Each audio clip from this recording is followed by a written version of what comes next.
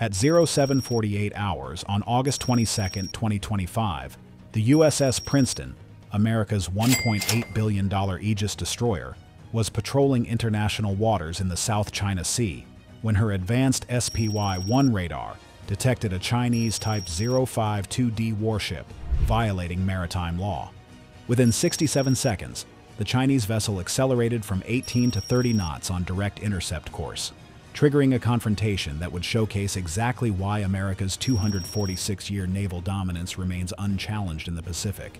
China was about to learn exactly why picking a fight with the USA Navy is like poking a sleeping grizzly bear. Real stupid move. See, that Chinese captain had just gotten fresh orders from Beijing. Make the Americans blink first. But you don't challenge the world's most powerful navy in open water and expect to win. That's just... come on. The Nimitz Strike Group was doing what they've done for decades, keeping the world's busiest shipping lanes open so everyone gets their stuff on time. Those Chinese TVs at Best Buy? Our Navy makes sure they arrive. All this happening 180 nautical miles from Chinese territory. Clear-cut international waters where $3.4 trillion in global trade flows every year. The Strike Group's mission couldn't have been more by the book. Predictable course, transparent intentions, the kind of professional conduct that separates actual navies from floating bullies with guns. That's America's approach. We don't hide what we're doing because we don't need to. By 0926, Princeton's radar operators had the Chinese ship locked down tight. Type 052D destroyer. Threat level, let's just say high. Inside Princeton's Combat Information Center, the tactical officer wasn't even sweating. Not with 122 vertical launch cells at his fingertips, loaded with enough firepower to turn that Chinese ship into scattered debris.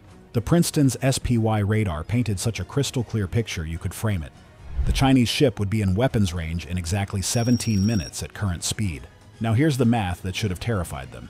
Their YJ-18 missiles might be quick, but our SM-6s can reach out and touch someone at 240 kilometers. That's American reach you just can't match. At 0929, the captain asked what the Chinese ship was up to. Pretty obvious answer. They'd be in firing position in 14 minutes. The recommendation came fast, general quarters. But our captain? Ice in his veins. Let's see how badly they want to embarrass themselves first. Pure American confidence on display. The South China Sea was packed with civilian traffic that day. 46 commercial vessels within 50 miles. Singapore container ship loaded with semiconductors. South Korean tanker worth $200 million. All depending on us to keep things civil. Beijing wants these waters as their private pool, but that would require actually beating the US Navy, which hasn't happened since... oh right, never. At 0930, Princeton's systems instantly shared threat data across the entire strike group. The Nimitz, all 100,000 tons of floating American diplomacy with 90 of the world's deadliest aircraft, adjusted her operations like clockwork. Destroyers Chung-Hoon and Kidd shifted positions, creating a perfect defensive screen that would make any Chinese attack a one-way ticket to the seafloor. Things got spicy at 0935. Our E-2D Hawkeye, circling at 25,000 feet, spotted multiple aircraft launching from the Chinese carrier Shandong. J-15 fighters climbing hard and heading south. You should have seen how pathetic they looked on radar. Those J-15s were struggling just to gain altitude. Ski jump launches will do that to you. Limited fuel, limited weapons, limited chances against American air power. A minute later, sonar operators caught the final piece of China's sad little puzzle. A Type 039 diesel-electric submarine, tens of miles out. And get this, the thing was making noise like a freight train underwater. Any half-decent subcrew would have been absolutely mortified. Totally amateur hour. The Chinese weren't just being aggressive. They were running a multi-domain intimidation campaign with museum pieces. Surface ships designed in the 90s. Carrier aircraft that couldn't carry full weapons loads. And submarines so loud they might as well be blasting their location on loudspeakers. All bark, zero bite. This was textbook bullying that only works if your target is weak or scared. Unfortunately for Beijing, they just challenged the wrong navy in the wrong ocean. The US Navy's been perfecting blue water dominance since 1914. These Chinese forces were about to get a free masterclass in why American naval power reigns supreme. By 0937, the Nimitz flight deck erupted into what looks like chaos to untrained eyes. But it's not chaos. It's a perfectly choreographed dance that only American carriers have truly mastered. F/A-18E Super Hornets from VFA-14 top hatters, rocketing off catapults every 45 seconds. Steam billowing as American naval aviation did what it does best: Project Overwhelming Power. The 1st Division of Super Hornets climbed through 15,000 feet. Their AN/APG-79 AESA radars, already painting the incoming J-15S at maximum range. The tech mismatch was almost embarrassing. Our radars track multiple targets simultaneously. Theirs, sweeping back and forth like a lighthouse, basically announcing, "Here I am, please shoot me down." The J-15s were struggling for altitude, a painful reminder of the Shandong's ski jump limitations. Without catapults, they launched with reduced fuel and weapons. They were burning fuel fast, trying to gain energy advantage. Meanwhile, our fighters launched with full combat loads and gas to spare. Basic physics creating a massive advantage before the first shot. But the real advantage? Completely invisible. Every American F-18 connected via Link 16, sharing sensor data in real time. When one sees something, they all see it. Chinese pilots? Relying on voice commands and individual sensors. It's like fighting a networked team while wearing a blindfold. The tech gap isn't years, it's decades of advancement. The EA-18G Growlers joined without firing a shot. These electronic warfare jets carry ALQ-99 jamming pods that mess with enemy systems from miles away. As they established their orbits, Chinese communications started falling apart. On their radar screens, total chaos. What looked like 4 F-18s suddenly became 12, then 20. Radar locks broke and reformed constantly. The J-15 pilots found themselves chasing ghosts while real threats moved unseen. This is electronic warfare, and we wrote the book on it. The Chinese were playing checkers. We're playing 3D chess. The Americans executed a formation called the Wall, a defensive spread perfected through decades of training. High cab at 35,000 feet, medium at 25,000, low at 15,000. Overlapping engagement zones with mutual support. Nowhere for the Chinese to go without entering someone's weapons envelope. A three-dimensional trap with no escape. The Chinese formation stayed bunched up. They had to maintain visual contact just to coordinate. Makes them predictable, vulnerable. Their J-15 might look impressive on propaganda posters, but in actual combat, they're flying antiques against 21st century warfare.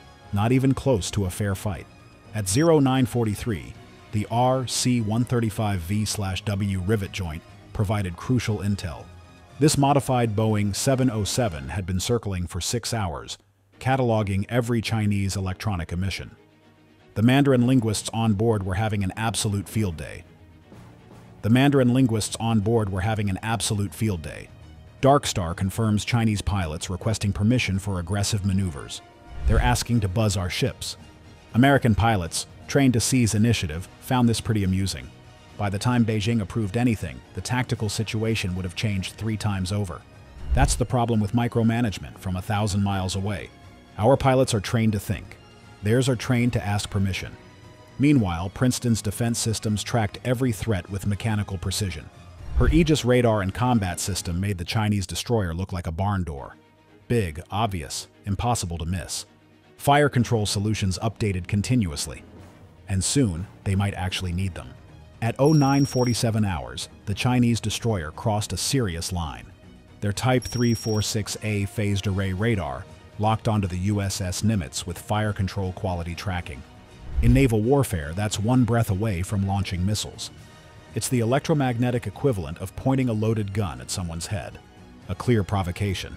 Inside Princeton's CIC, the response was immediate but measured. American discipline, built through years of drills and exercises, held firm. The Chinese were betting on American restraint, gambling our professionalism against their aggression. Our sailors stayed cool while Chinese operators played with fire. That's the difference between our navies right there. Princeton's fire control radars remained in standby, but her 122 vertical launch cells contained enough firepower to send that destroyer to the bottom in seconds. SM-6 missiles with 130 nautical mile reach. SM-2S in surface mode, all ready to turn that ship into the area's newest artificial reef if things went south. Every firing solution continuously updated. The Chinese destroyer was at risk from multiple systems, multiple angles. with zero chance of survival if things went hot. Their fire control lock lasted exactly 30 seconds, long enough to claim they could have attacked. Not long enough to trigger American self-defense measures. Calculated provocation. It was choreographed aggression against the wrong opponent. Princeton's crew documented everything at timestamps, signal characteristics, bearing data, information that would be quite useful in a real shooting war. The Chinese were providing us a free intelligence collection opportunity. But despite the Chinese ship stopping its radar lock, things were far from over. In the air, a J-15 pilot decided to show off, breaking formation. He dove toward an F-18 with what fighter pilots call a thump, an aggressive close pass meant to intimidate. Wrong move against a Top Gun graduate. The American pilot, trained at the Navy's elite fighter weapons school, simply rolled inverted and pulled into the Chinese fighter's 6 o'clock position. For 3 seconds, he had a perfect firing solution. His helmet-mounted display showed the J-15's engines glowing hot in infrared. One squeeze would send an AIM-9X Sidewinder up that tailpipe. He didn't squeeze. Professional discipline held. The moment passed, but the Chinese still had one more card to play. Their submarine finally made its move. The Type 039 diesel-electric boat had been creeping closer, using depth layers to mask its approach. At 0951, it made a critical error, raising its snorkel to recharge batteries. Tango sonar, subsurface contact bearing 159, range 15,000 yards. Contact is snorkeling. Classified as probable Type 039, he's making noise like a freight train. The submarine captain either didn't know or didn't care that Princeton's ANSQQ-89 sonar suite had been tracking him for the past hour. They had his acoustic signature cataloged, his position fixed to within meters. Complete situational awareness. If this went kinetic, he'd have maybe 60 seconds to contemplate his life choices before an ASROC anti-submarine torpedo found his hull. Not exactly great odds when you're facing the world's premier anti-submarine warfare navy. The tactical picture had become a textbook study in how not to conduct naval operations. Chinese forces had positioned themselves in a box. Carrier northwest, destroyer west, submarine southwest. If shooting started, none would survive the first 5 minutes, and the Americans were about to show them exactly how that would play out. At 14:30 hours, the USS Nimitz launched everything that could fly. 48 aircraft roared off her deck in the largest single-carrier display of air power in years. Super Hornets loaded with live weapons, Growlers with electronic warfare packages, E-2D Hawkeyes commanding the electronic high ground. The afternoon sky turned dark with American aircraft. The Growlers went to work first. Their ALQ-99 pods at full power turned Chinese radar screens into abstract art. False contacts appeared by the hundreds. Real aircraft vanished into electronic noise. The Shandong's air defense picture looked like someone had thrown paint at the screens. Total confusion. Chinese controllers couldn't tell what was real anymore. Everything was a threat. Nothing was a threat. Complete disorientation. And that's before a single missile was fired. Electronic warfare is America's invisible hammer, and it was coming down hard. Then came the submarine, a Virginia-class attack sub that had been shadowing the Chinese formation for 8 days. Silent, invisible, patient. At 15:47, she surfaced 6 nautical miles from the Shandong, close enough for Chinese lookouts to see her black hull with their naked eyes. The psychological impact was devastating. 8 days of undetected operations. Their entire anti-submarine screen, helicopters, sonobuoys, hull-mounted sonar had failed completely. If this had been war, their carrier would already be on the bottom. Game over before it started. The sub's commanding officer ordered an emergency surface purely for effect. The submarine burst from the water like a breaching whale, water cascading off her hull in the afternoon sun. Perfect photo op of American dominance. Visual proof of complete underwater superiority. After about 90 seconds, just enough time to be seen, photographed, and reported, she slid back beneath the waves. The message couldn't be clearer. We own the undersea domain. Always have, always will. You're playing in our backyard. Back in the air, American fighters demonstrated ACM, air combat maneuvering, at the expense of increasingly desperate Chinese pilots. The J-15s, already low on fuel from their ski jump launches, couldn't match the Americans turn for turn. Basic Energy Management 101, and they were failing. Each engagement ended the same way. American fighters in firing position. Chinese fighters defensive and burning precious fuel. One by one, the Chinese fighters peeled off, heading back to the Shandong with near-empty tanks. Their combat endurance exhausted in fruitless attempts to match American capabilities. By 1623, the Shandong Carrier Strike Group began its withdrawal. Official Chinese communications claimed they'd completed scheduled exercises, but everyone knew the truth. They'd come to demonstrate Chinese naval power, to intimidate lawful navigation, to claim waters that didn't belong to them. Instead, they'd received a crystal-clear lesson in why the South China Sea is America's sixth Great Lake. Bye for now.